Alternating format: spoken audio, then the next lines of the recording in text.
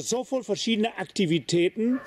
Was hast du dann noch in die Kiste, in die Ideenkiste? Also erstmal ist das ein Podcasten oder den Podcast, das ist das nächste Projekt, was ich umsetzen will, aber ich habe eigentlich immer all ein Dröm, und zwar, ich will gern mal ein plattdütsches Kinderbau machen. Also ich möchte gerne mal für die Kinder ein plattdütsches Kinderbau machen, vielleicht auch mit Opa Anton, vielleicht auch ein anderes Thema, das weiß ich noch nicht so ganz genau. Aber was ich sagen kann ist, ich bin sehr aktiv im Schulförderverein in Wespe hier.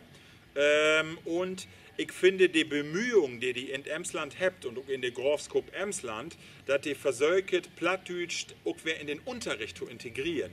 Das finde ich eine hochspannende Sache, und das könnte ich mir gut vorstellen, dass ich mich vielleicht noch mal anbähe, diese Dinge im Grunde genommen mit zu steuern und zu sehen, wo man das im Grunde genommen noch mehr in den Unterricht inbringen kann und sehen kann, wo das klappen kann. Und das war ein großes Ziel für mich, nochmal zu sehen, wo man Schüler, junge Menschen da mehr hinführen kann.